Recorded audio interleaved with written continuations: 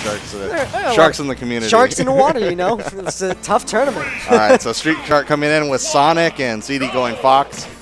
Let's see what Streetshark has for us. We kind of know what to expect from ZD, that standard Fox play. Yeah. Now let me just say, I love the changes made to Sonic in this game. I know Sonic is a very infamous character based on the preceding game because his gameplay, his sort of character design encouraged very campy behavior, and you had a lot of camping Sonics that sort of upset the community in some cases. But now, Streetshark losing that first stock, unfortunately. As I was going to say, though, Sonic now taking advantage of that movement speed a lot faster and a lot more aggressive as a character archetype, which I really enjoy. Yeah, but none of that aggression is going to matter if he's not able to land a hit on ZD. That's the second hit that he's hit with the whole entire set. We're on pace. Oh, there he goes. Okay, I was going to say we're on pace to have ZD taking a stock for every hit that Streetshark gets in. Yeah, well, great forward tilt, I think. All right, getting that spin and dash into back air. Great parry from ZD. It would be ZD if we didn't see a parry. And that back air, unfortunate. No good DI there. Once again, we might just have another clean 2-0 on this stream. Oh, I thought he gave up for a second, and I was going to be very sad. Yeah, you have ZD just putting in so much work, built such a huge lead. And if you're trying to make an upset over one of the top players, you always want to come out strong and come out swinging in. Unfortunately, that's not the story that's happened so far for Streetshark. It's kind of unfortunate, but you know he's always got the second game to mount a comeback because ZD looks like he's in really firm control and really has no answer so far for I feel like ZD is just playing on another level, and as you see, that 3-stock. You know, Streetshark, despite playing a very fast character, he was playing a bit slow. Like, he was just taking a lot of time to sort of think about his options. There were a lot of times he was just standing still, and I didn't feel like it was sort of like a composed way. Like, for example, Zachary, who can just stand still as he's calculating. It's sort of like a lost standing, as in he doesn't really know how to approach this top player. He's rocking a 2D. Oh, Ice 2D Climbers. Jeff. Is Streetshark the 2D Jeff from Atlantic East, like the Florida area?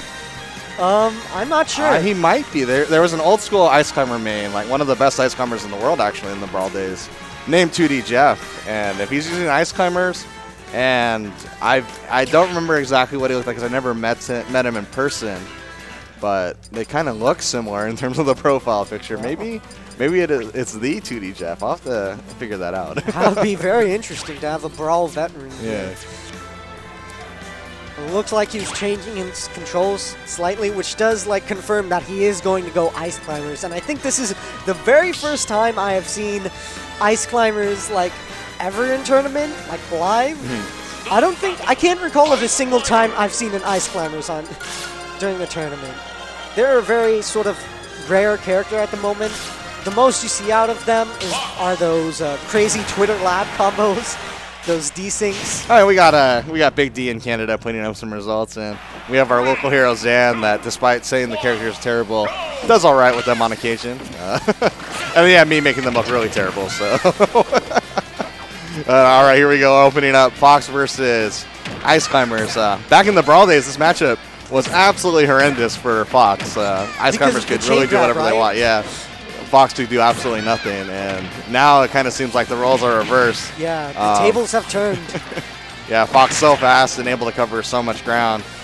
But at the same time, it's going to be interesting to see because, you know, Streetshark, if he does land some hits, they're going to be big hits. Like, here we go, some big damage coming through. Yeah, I'm curious to see if Streetshark has experience with those Ice Climbers combos, those D-Syncs. I know they're very difficult to pull off, but though that freeze, I don't know what that move's called. It's that's like a Blizzard, yep. Blizzard, yeah. Yep. Yeah, that's interesting. They didn't go for a follow off after that. Most Ice Climbers, if they see Blizzard come out and they freeze the opponent, they're going to be going in because they're going to try to, that's where the really heavy punishes start coming out. Yeah, it seems like the static effect moves have been buffed in this game, like rounded moves and freezing moves. Both of those types of moves just keep you stunned for such a long time. And unfortunately for Streetshark, he just really hasn't been able to play too much of the neutral game and get anything really going. And that's kind of the story of Ice Climbers. It's just so difficult for them to get anything going. Oh my god, he's going to survive that too. Yeah, he survived, but it doesn't even matter. Without his Nana, he can't recover. Straight up. And here we see that. Oh, he tried to get the down air into fair up air again, but Streetshark able to air dodge out of it. And Nana has so much damage, and you know, that's the hard part. Nana is so not good in this game, and that's not even Streetshark's fault. That's just ZD giving the beatdown on a CPU like his training mode. He's able to take a stock to keep it respectable. So yeah, we won't see another 3 stock, thank goodness. Streetshark proving that he's not, you know, he has some potential. And actually looking pretty good, coming out aggressive, wow. out swinging. Yeah, the Sopo coming out crazy. But unfortunately, he misses his back air, and ZD